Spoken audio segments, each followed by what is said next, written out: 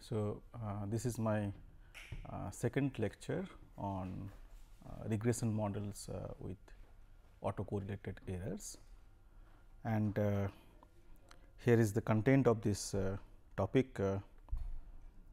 We already talked about source and effect of autocorrelation in the regression model, and in the previous class we started talking about this how to detect the presence of autocorrelation, and we will be talking about parameter estimation in the presence of autocorrelation in the model.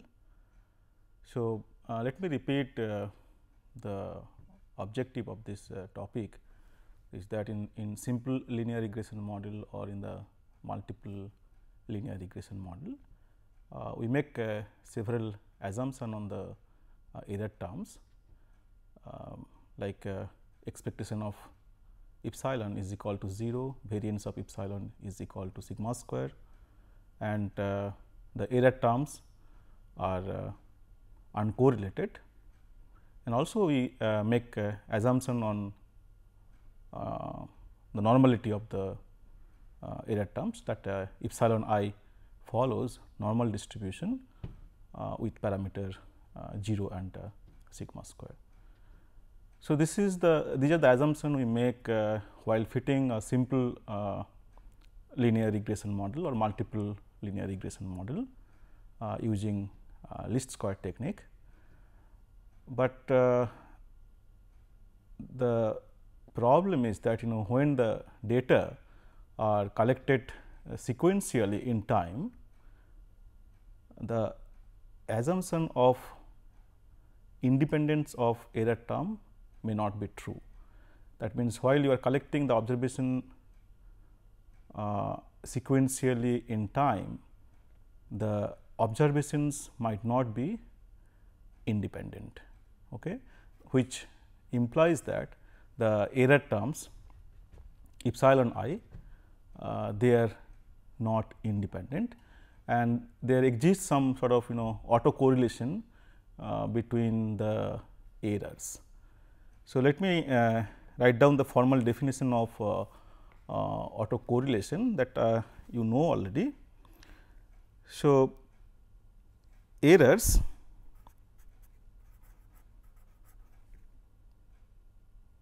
are autocorrelated, or sometimes we call serially correlated.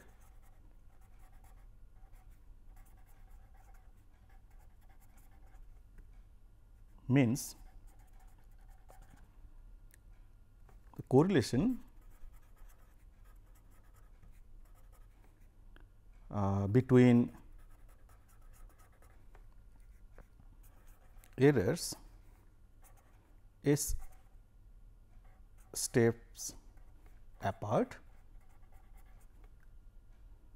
are always the same. That means, the correlation between epsilon u and epsilon u plus s is equal to, we denote this by, this is not 0 and this we denote by rho s, and this is for s equal to 1 to like this. So, this is what we mean by the autocorrelation in the error term. The error are correlated or serially correlated means correlation between errors s step apart are always the same.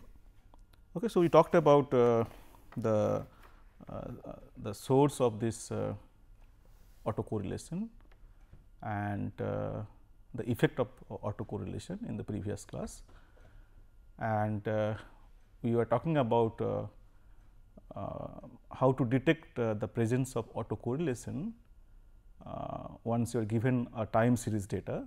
We suspect that there exists autocorrelation, but you have to test whether autocorrelation really exists or not.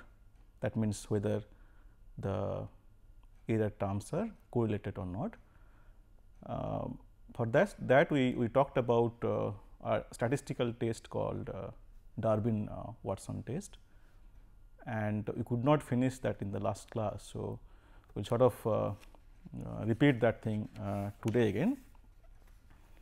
So, here is the slide from my previous class, that the Darwin-Watson test.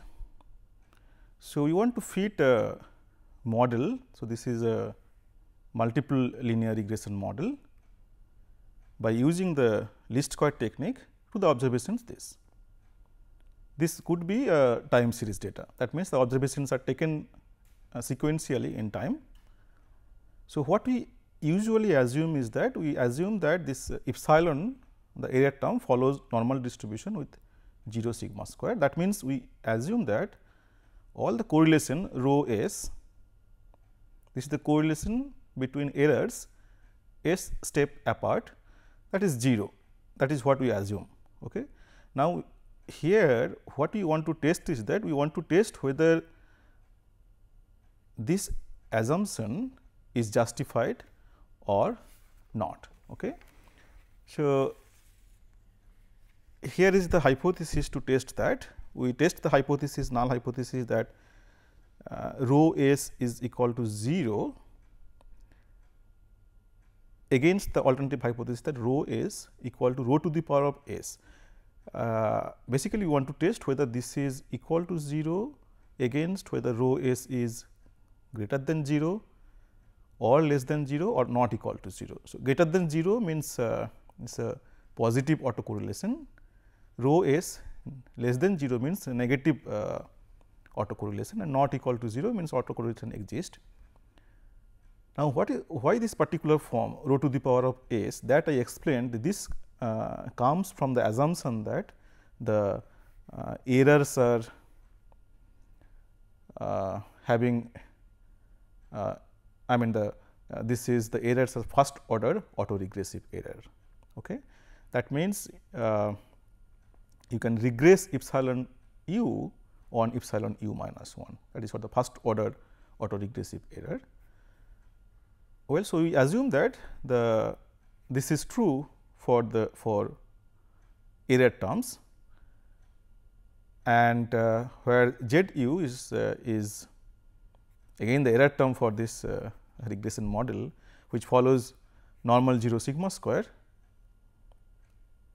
and z u is independent of epsilon u minus 1, epsilon u minus 2, or all the previous terms, and it is independent of z u minus 1, z u minus 2. And I explained how to get this form in the previous class. Please refer my previous lecture for this one. This is coming from the assumption of first order autoregressive assumption. Now, to test this hypothesis, so we are trying to test the hypothesis whether the correlation between the errors which are s step apart is equal to 0 or that is equal to rho to the power of s. To test this hypothesis, what we do is that we considered this Darwin-Watson test statistic. Now, this involves the difference of residuals, successive residuals, as you can see here, but how to get them? So, here it says that you first fit a regression model using ordinary least square technique, assuming that all the assumptions are true on error term, and then compute the residual. Once you fit this model, what you get is that you get y hat is equal to x beta hat. So, you have the fitted model, and once you have the fitted model, you can compute E, which is equal to y minus y hat. So, this is the observed and this is the estimated response, and so you have all the residuals. Okay. and then you form this test statistic, and it is known that this distribution of D lies between 0 and 4, and it is symmetric about 2. Now, we are trying to test this hypothesis based on this and the test statistic to test this hypothesis is this one suggested by Darwin and Watson. Now, let me talk about the critical region, how to decide whether to accept or reject this null hypothesis based on this D value. So, here is the first case. So, one sided test against the alternative. So, what see we started with the hypothesis like H naught, that rho S is equal to 0 against H 1, that rho S is equal to rho to the power of S. Okay. Now, we are testing the hypothesis which is rho equal to 0 against rho is greater than 0. So, if this is, suppose this is true, then rho S is also greater than 0, right. That means, for all S, for all S, S equal from S is 1 to anything. So, testing this hypothesis is same as testing this hypothesis. Okay. Once rho is equal to 0, if the null hypothesis is 0, then rho S is going to be 0. If the alternative hypothesis is true, that means rho is greater than 0, then the original hypothesis says that rho S is greater than 0. That means, the data has positive autocorrelation. Well, so you have the Darwin-Watson test statistics value D, and if D is less than D L, then it says that you reject H naught. D is greater than D U, then you accept H naught, and if it is between D L and D U, the test is inconclusive. Now, let me talk little bit about what is this D L, this D lower value and D upper value. There is a table for D table. There you will get this D L and D U value for different n, depending on how many observations are there. So, for different n and for different alpha, the level of significance. Okay. So, say for example, n equal to 20 in our previous example on soft drink concentration cell, you will get the DL value based on the different choices of alpha. Okay. So, there exists a table for this D low and D up value. Well, so if D, the observed D value is in between DL and DU, then the test is inconclusive. I talked about the significance of why we reject the null hypothesis H naught when the D value is small. Okay. So, the D value, you know what is D, right? D is EU minus EU minus 1 square by EU square, right, 1 to n minus 1 perhaps, and this is 2 to n. No, this is till n. Okay. So, if D value is small, we reject the null hypothesis. That means, we accept the alternative hypothesis. That means, we say there exists a positive autocorrelation. So, when d is small, there exists positive autocorrelation. Now, if you can recall the scatter plot for d I and against d I minus 1. So, if you see the scatter plot like this, we say there exists positive autocorrelation. That means, E I increases with E I minus 1. So, the ith observation depends on I minus 1th observations, right. There is a correlation between the successive observations. So, if the data are centered about this line E I equal to E I minus 1, that means the successive error terms are of similar magnitude, they are almost same. So, here it says that positive autocorrelation indicates successive error terms are of similar magnitude, that means they are almost same. So, the difference in residual, this difference will be small. So, that is why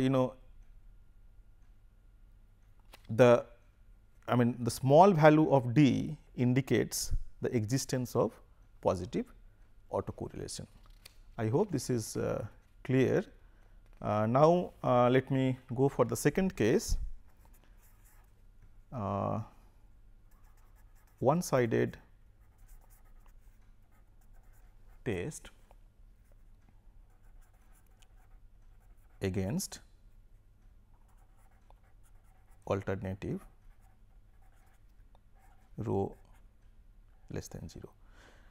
So, the meaning of this one is that originally we started with the hypothesis that rho s is equal to 0 against H 1, that rho s is equal to rho to the power of s. Now, if rho is negative, then this rho s is going to be negative. That means, the alternative hypothesis says that there exists negative autocorrelation, right, and this can be tested by testing the same test statistics d. So, here it says that if 4 minus d is less than d L, you reject H naught. If 4 minus d is greater than d u, you accept H naught. Well, and if 4 minus d value is in between d u and d L, the test is inconclusive. Okay, so, similar argument. So, here basically we want to test the hypothesis, and finally, we testing this hypothesis is same as testing rho equal to 0 against H 1, rho is less than 0. Okay. And the final case, the case third case, case 3, here we test H naught rho equal to 0 against the alternative hypothesis that rho is not equal to 0. So, it is a two sided alternative. Okay. And here if d is less than d L or 4 minus d is less than d L, we reject H naught. Okay. So, small value of d indicates that there exists autocorrelation, and if d is greater than du and 4 minus d is greater than du, then you accept H naught. So, the high value of d indicates that there is no autocorrelation in the error, and otherwise the test is inconclusive. Okay. So, now let me consider an example. So, this is the example I took in the previous class also. This is called soft drink concentrate cells.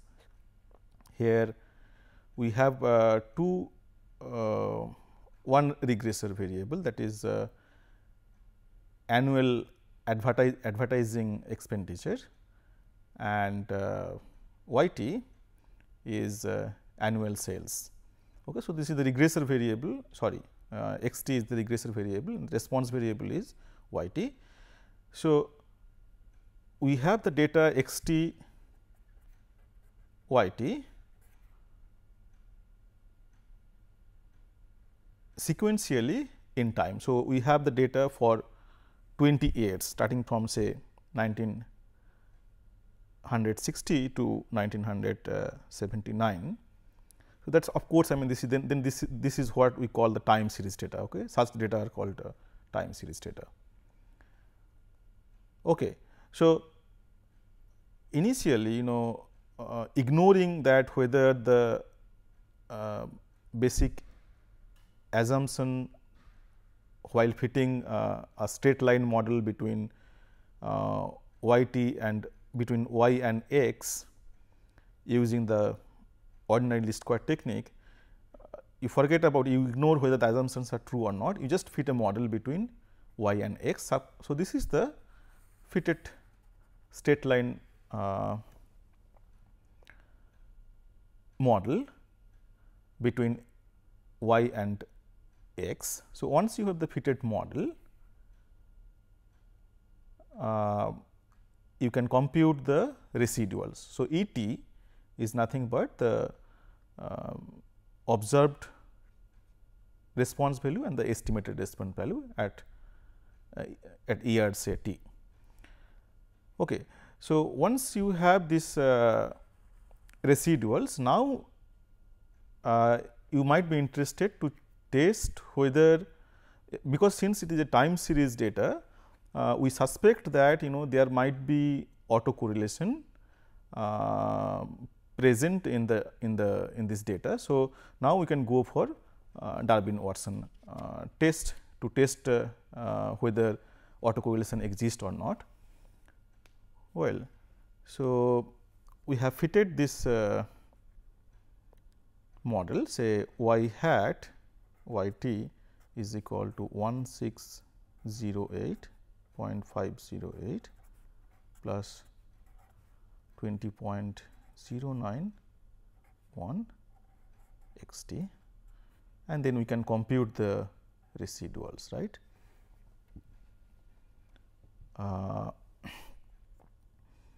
Okay. So, now we use Darwin-Watson test for this testing, that rho is equal to 0 against say H 1, rho greater than 0. Why we are doing this? Because since the response variable y t and the regressor variable x t are time series data, they are taken over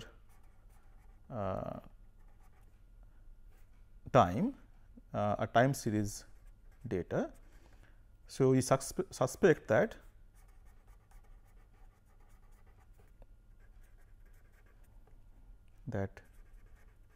autocorrelation may be present. See, if it is not a time series data, then we do not go for autocorrelation test. So, so this is the hypothesis we want to test, and we have the residuals. So, we computed the residuals here. So, here you have the residuals, and then you compute the Darwin-Watson test statistics D, which is equal to here E I minus E I minus 1 or E t minus E t minus 1 square. I is from 2 to 20 by E I square, I is from 1 to 20. So, you can check that this one is 1.08. Okay. And now, you have to find D L value from the table for n equal to 20, because we have 20 observations here. So, you can check from the table that D L is equal to 1.20 and D U is equal to 1.41 for n equal to 20, and the level of significance alpha is equal to 0.05. Okay. So, what you see that the observed value, this D, which is equal to 1.08 is less than D L, which is equal to 1.20. So, small d value indicates that there exists positive autocorrelation, right. So, since this is true, we reject H naught. H naught says there is no autocorrelation. So, we reject H naught and conclude that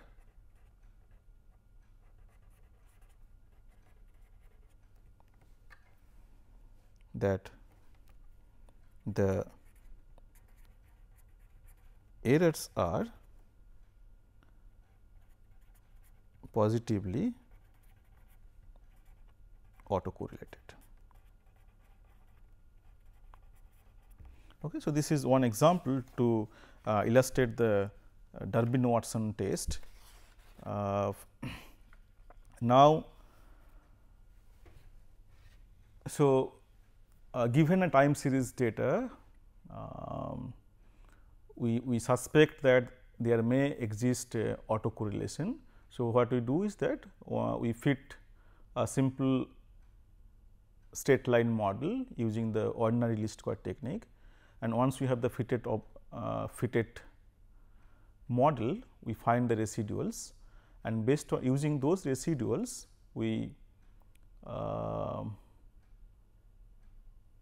compute the Darwin-Watson test statistics and see whether autocorrelation is present in the data or not. Okay. Suppose the result of Darwin-Watson test is that autocorrelation is present in the time series data you are given. So, then the next issue is how to estimate the regression coefficients in the presence of autocorrelation. Okay. So, we will talk about that now, the parameter estimation method. So, in the presence of parameter estimation method in the presence of autocorrelation, okay, in error. So, this is called Cochrane and Orkut method to estimate the regression coefficients. Okay. It says that consider the simple linear regression model with first order autoregressive error. Okay. That means, we are considering a model, simple linear regression model, y t is equal to beta naught plus beta 1 x t plus epsilon t, but here the epsilon t's are not independent, they are first order autoregressive error. Okay. That means, where epsilon t can be regressed on epsilon t minus 1. So, epsilon t is equal to rho epsilon t minus 1 plus z t, and this z t is normally distributed with mean 0 and variance sigma z, say constant variance. This is just to distinguish from sigma square, and this is called sigma z square, and they are independent. Okay. And here this rho is called, this rho is autoregressive parameter.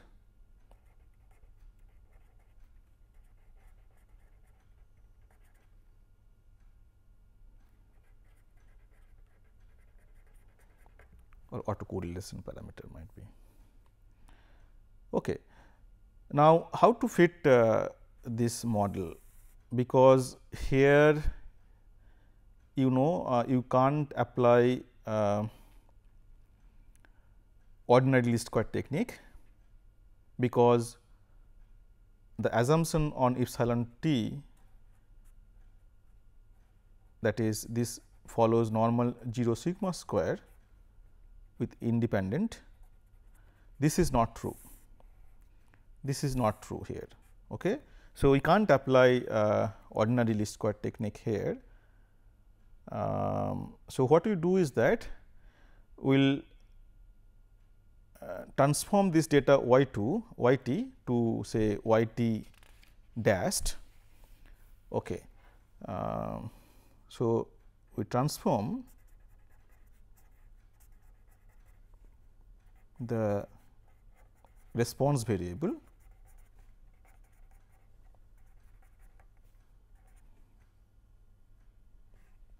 y t to y t dashed, which is equal to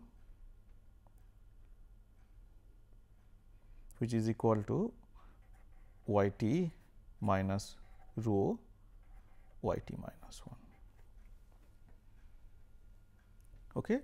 Then let me check what is this y t prime now.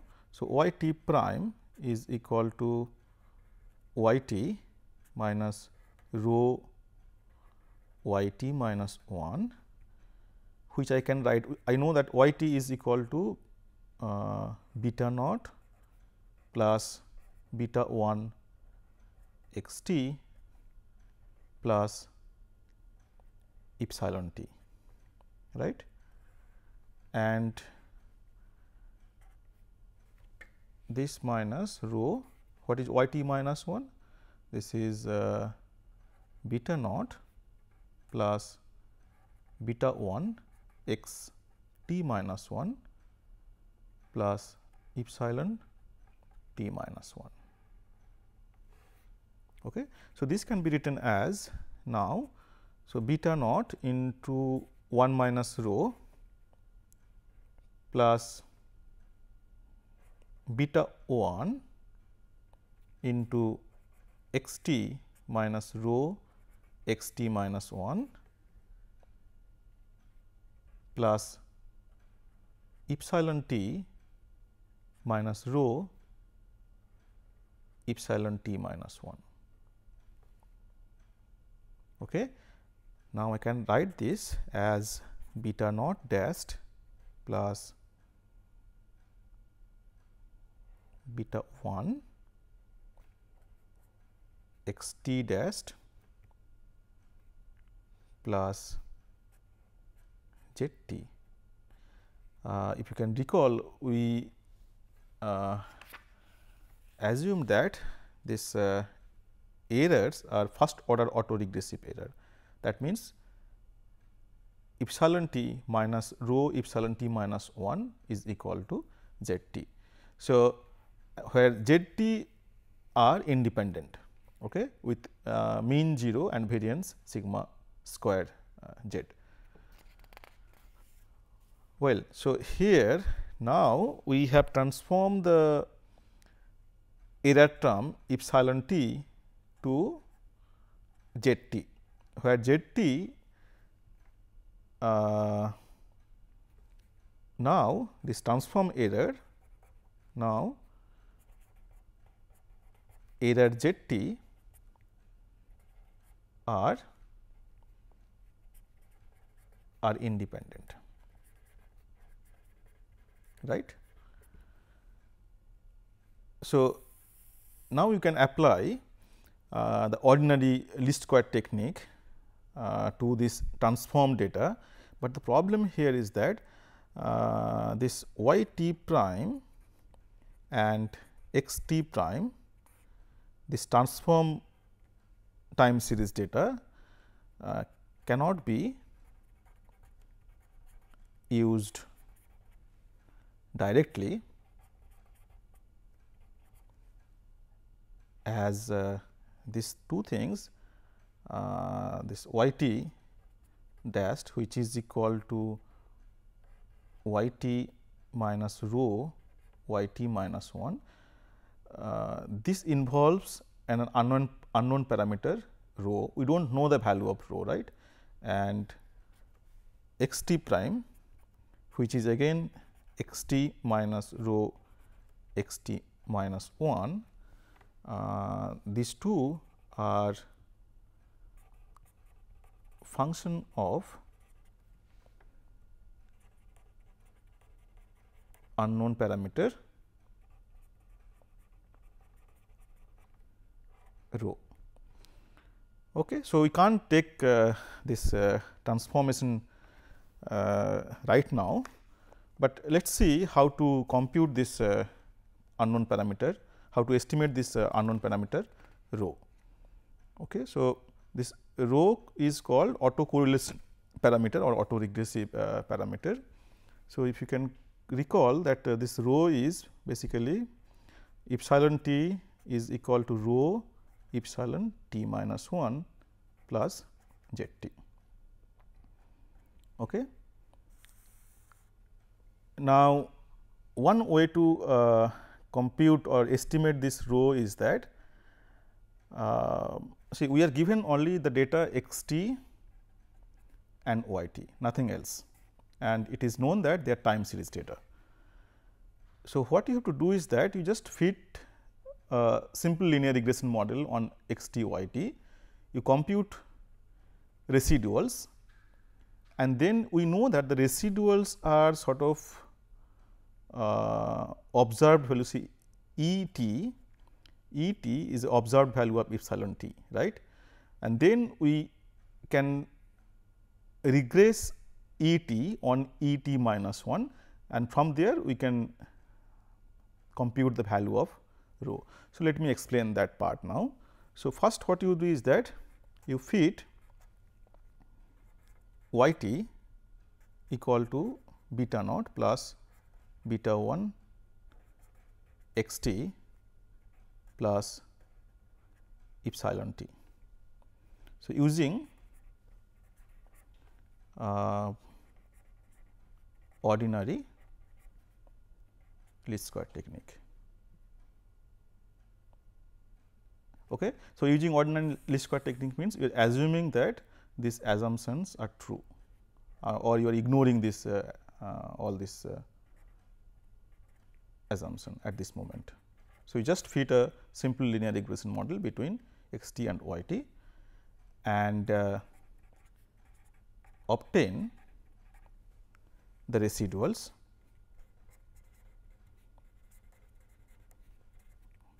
E I. Once you have the residuals, then what you do is that you regress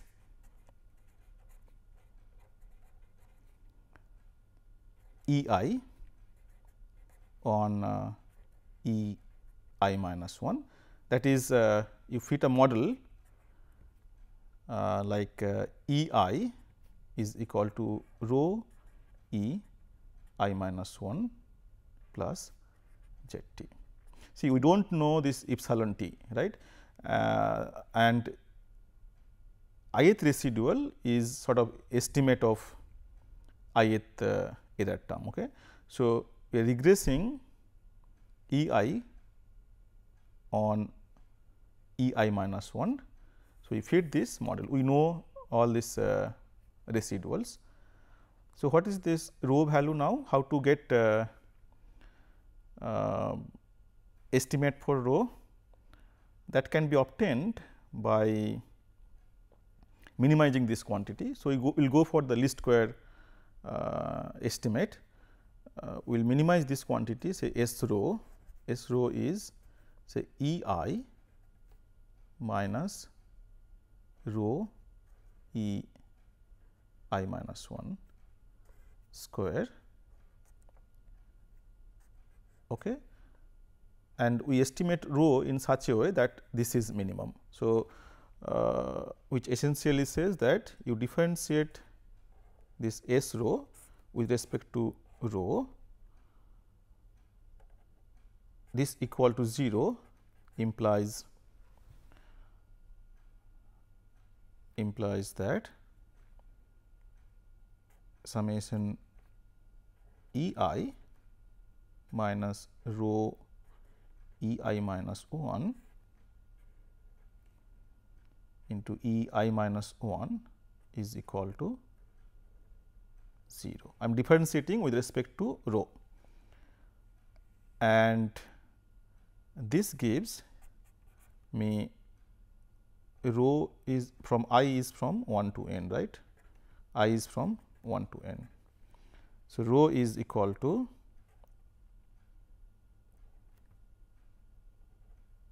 summation E I minus 1, I is from 2 to n now I have to take because of I minus 1 by summation E I minus 1 square, I is from 2 to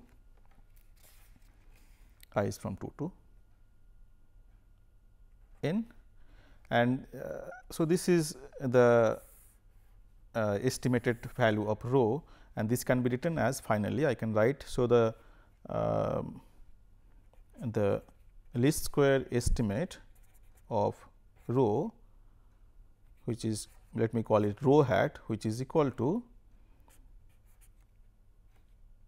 E t minus 1, t is from 2 to n by summation E from 2 to n E I minus 1, I can replace this as E t square, t is from 1 to n. So, this is how we estimate rho, and now we use this rho to transform the data. So, using this estimate of rho, we obtain y t prime is equal to y t minus rho hat y t minus 1 and x t prime is equal to x t minus rho hat x t minus 1, right. And then you apply ordinary least square to the transform data. You can do this because you know that y t prime is equal to beta naught prime plus beta 1 x t prime plus z t, where z t follows all the conditions of Gauss-Markov theorem. So, this follows normal 0 j sigma z square and then independent. Okay. So, that is why you can apply ordinary least square technique to the transform data. Okay. And once you have you are done with ordinary least square, once you have the fitted model like y t dashed hat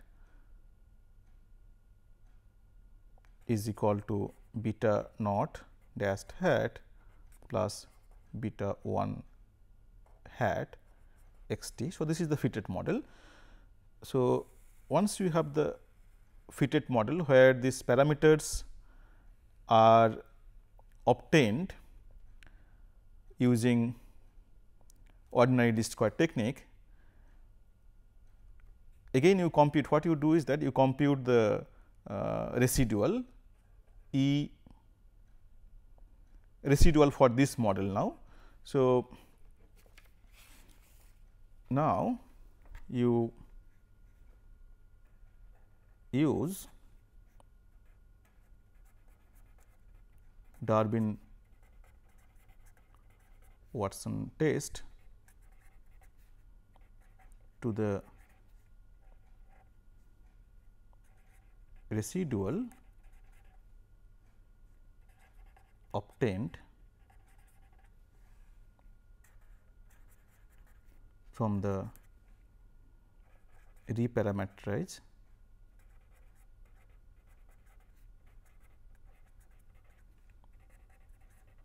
model. So, to check that whether still, so you have applied ordinary least square technique to the transform data y t prime x t prime. They are also time series data. Now, again you need to check whether autocorrelation still exists on the transform data. So, if your Darwin-Watson test indicates no autocorrelation,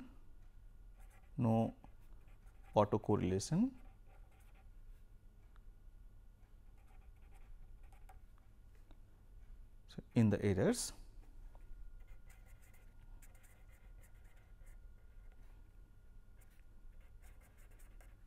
then no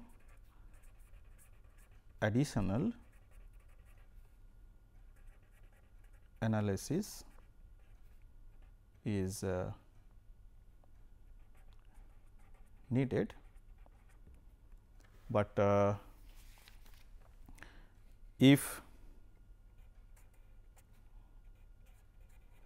Darwin-Watson test indicates there is autocorrelation in the errors, then another iteration is required. Okay. So, that means you apply you need to check whether in the transform data you still have the autocorrelation using the Darwin-Watson test. And if you see in the transform data, there is no autocorrelation in the errors for this transform data, you stop there, there is no additional analysis is required. But if you see that the Darwin-Watson test indicates that there is there is autocorrelation in the error for the transformed time series data, then you have to repeat the same thing once more, and you may go for 2 iteration maximum, and there you have to stop. Well, so here we talked about the data which are collected sequentially over time, and they are called time series data. And in time series data, generally we suspect that the observations are not independent, that essentially same like the errors are not independent, they are correlated. So, we need to test whether errors are autocorrelated or not. For that we have learned Darwin-Watson test and the residual plots and all these things. And if you see that the Darwin-Watson test results or indicate that autocorrelation exists in the data, then we have learned a technique how to estimate the parameters in the presence of autocorrelation in the model. Okay. That is all for today. Thank you.